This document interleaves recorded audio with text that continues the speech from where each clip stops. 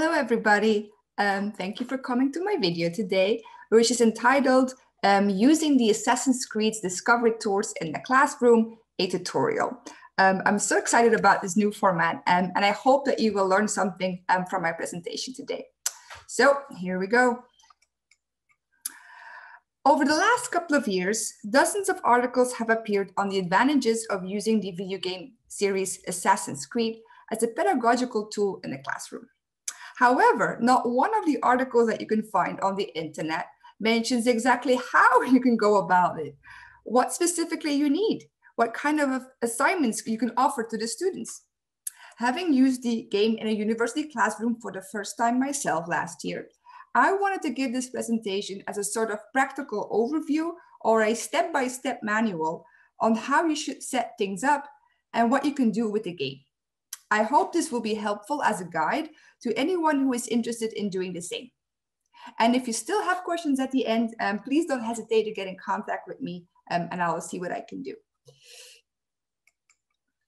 So in the winter of 2019, I was approached by Professor Suzanne Lai of the Classics Department at the University of North Carolina at Chapel Hill, asking if I wanted to be her graduate consultant student for her upcoming spring class. As a graduate student in the Religious Studies Department at that university, Dr. Lai thought that I might be a good fit to help her teach her class, which was entitled Ancient Magic and Religion. To get to know each other, we decided to have a cup of coffee over winter break and discuss the class. During our conversation, it became clear that the class would have a holistic approach to the topic. Not only would there be weekly lectures and articles to read, but the students also needed to write a weekly forum post and a final term paper, and they had to watch a movie. On top of that, they were going to replicate an ancient magical object at the UNC Makerspace and present that object in a group presentation.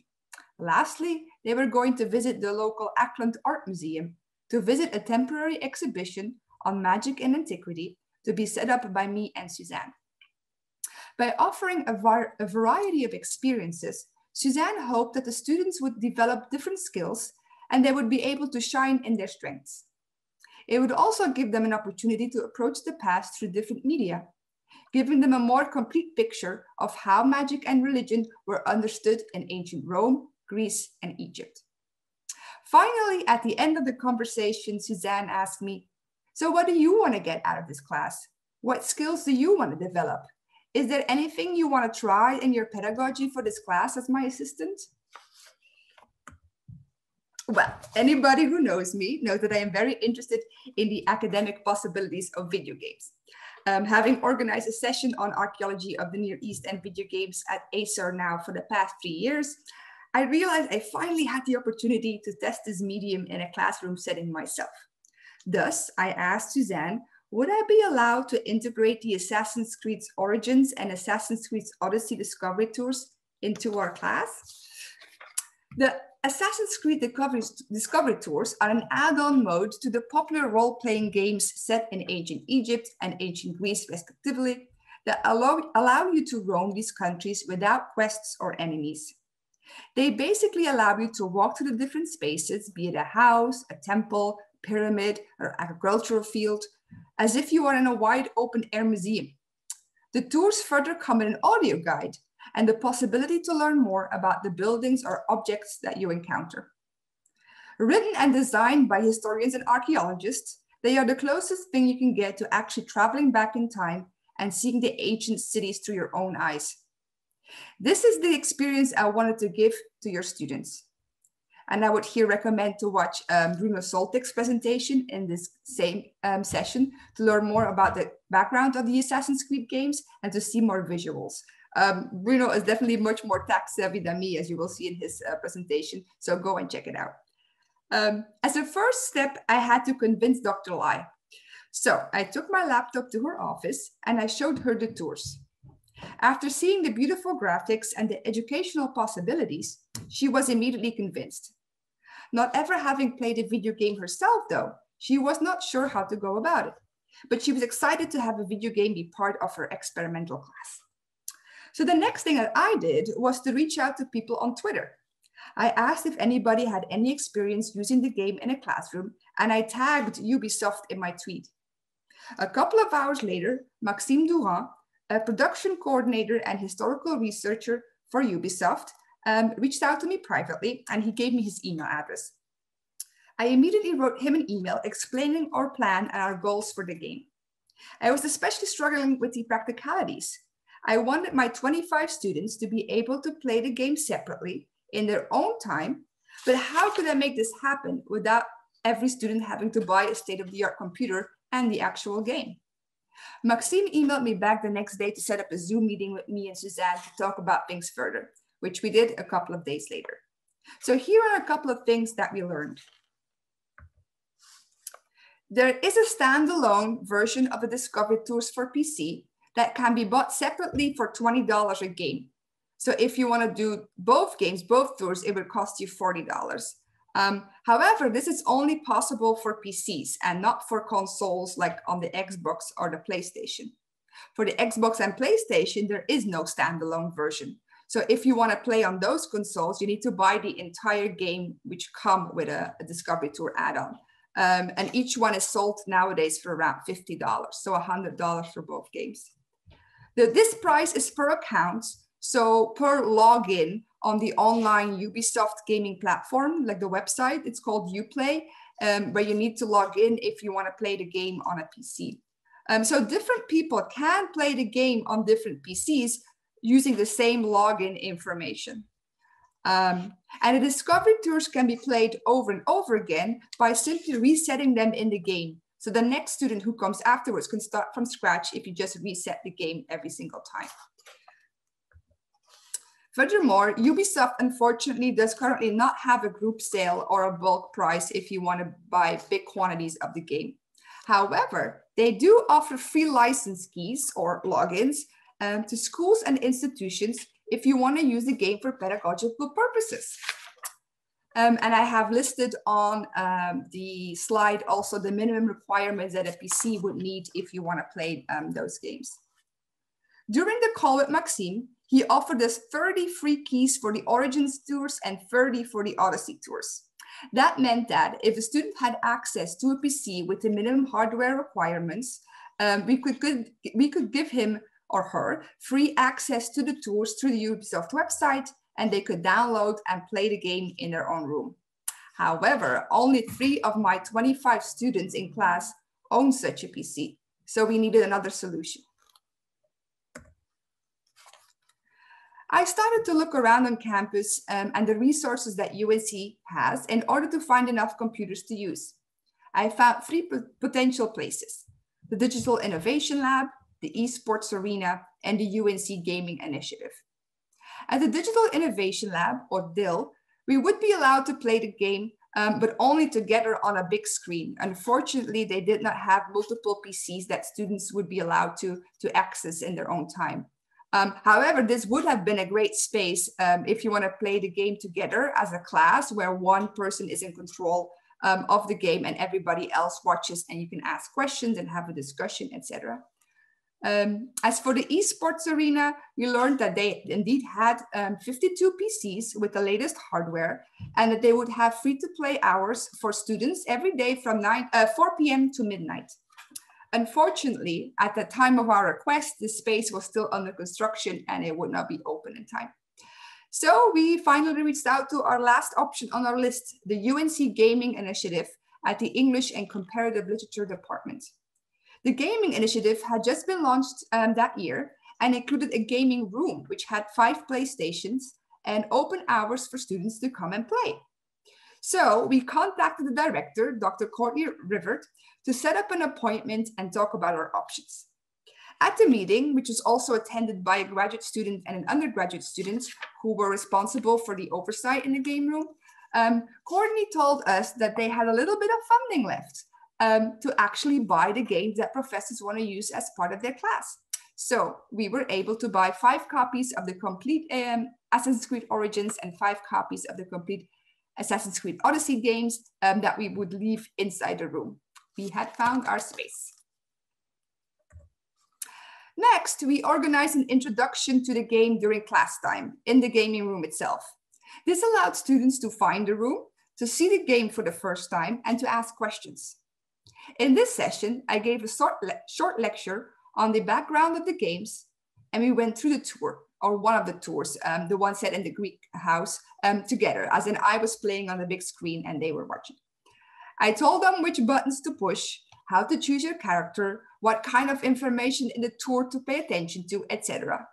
In the last 10 minutes, they were able to choose a PlayStation and experiment with the games themselves while I went around and asked questions or answered questions. I also had them fill out a card with 3 questions before they left. 1, what are you excited about with this game? 2, what are you insecure about? And 3, what was the most useful thing you learned today in this lesson? With these questions, I knew what to focus on to help students during the semester, or when I would teach this game again in the future, what to focus on. Then we handed them their first assignments, which said, go to the gaming room and take the first discovery tour in Odyssey called the Acropolis of Athens. You can go by yourself or in a small group, but each person needs to hold the controller for at least a part of it. Make sure to read the extra information given to you at the end of each station in the tour, which will give you more background information on what you just saw and read, and often shows you an archaeological object that was found by real archaeologists related to the topic. During and after the tour, also feel free to explore the rest of the Acropolis, the buildings, the sanctuaries, the people, etc. Then individually write down your observations about and your reactions to the tour on our online class forum.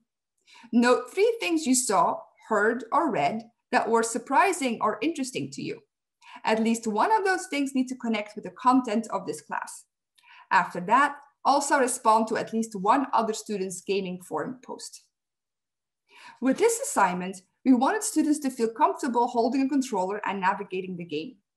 We wanted them to get used to the tours and start seeing the advantages of learning about the past through a video game. We also wanted them to pay attention and see if they could find elements in the historical world that connect to the information that they had read in primary and secondary sources. To help them with the controllers, I had designed so-called cheat sheets that explain what each button on the controller does. These sheets were kept in a tray in the gaming room itself and were often actually used by students who felt uncomfortable with a PlayStation controller. We also allowed to play in small groups so that people could help each other out when they ran into problems. However, we wanted to make sure that everybody held the controller and played for themselves at least once, so that they would feel the freedom of roaming through the landscapes and discovering the past themselves. They were expected to play for at least 1.5 hours during that initial session. After the forum posts were uploaded and graded, we gave them the second assignment. This time we asked, please take 2 tours in Assassin's Creed Odyssey that are related to your makerspace project, to the object that they had to make, or specific readings in this class. Then post on the forum why you chose these tours and how they relate to what you have learned in this class or what you will make. And 2, respond to at least one other post. We also told them to pay attention to the following specific questions. Where is a site that you are visiting located in the landscape? In a city or on the countryside? On a hill or along the coast? Why was this space specifically chosen by people, you think? What are the inhabitants doing there? Do you see different tasks being done?